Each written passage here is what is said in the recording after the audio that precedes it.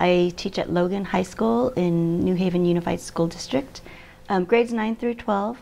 The courses I'm currently teaching are Asian American Studies, Multicultural Literature, and Child and Human Development.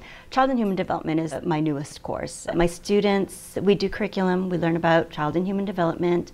It's a semester course, but I think the highlight of the class is when my students go over to the nearby elementary school twice a week, helping within the classrooms on literacy skills, math skills, things like that. My students are given profiles and pictures of students from the elementary school, and they create a book featuring that child as the main character, incorporating what I call a golden moment, so the child is actually modeling good choices, tolerance for difference. Also, it gives my students an opportunity to learn about the world and the perspective of someone else. Yeah.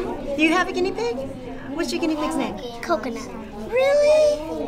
That is so awesome. I wanted to be a role model for girls of color, and I wanted to show them that you can be everything that's expected of you, and get caught up in high school life, but still be a young woman of consequence and have some integrity and be intelligent. And when I saw students come in and they felt empowered, I think that was my aha moment, is seeing the Asian American students feel like they were included in the curriculum and seeing that they felt like they had a voice. I'm a teacher because I believe in the ripple effect. Perhaps one thing I say to them, one thing I teach them, one thing I teach them about themselves will create a ripple, and that ripple will create a ripple.